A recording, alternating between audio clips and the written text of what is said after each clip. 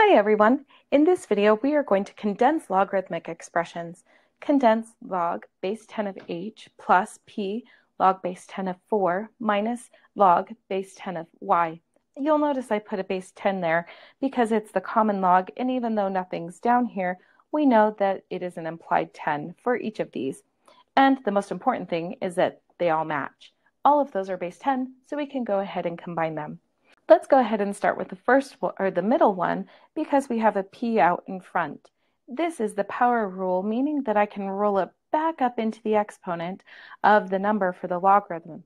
So I end up with log base 10 of h plus log base 10 of 4, and rolling the exponent back up there with the power rule makes it 4 to the p minus log of y.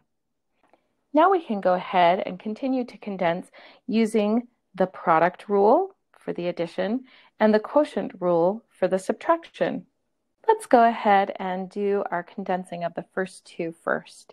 So we end up with log, and we keep the same base of 10, and because it's addition, we will go ahead and multiply h and 4 raised to the p. And we still have log of y. Now we can continue to condense. This is a subtraction sign here, which tells us that it was from the quotient rule, and that means that we will divide our numbers here and here. We will take the first one, and it is the numerator, and where the subtraction goes to makes this the denominator. So we end up with a log with the same base of 10 of h times 4 raised to the p over the number from the other one, which is y.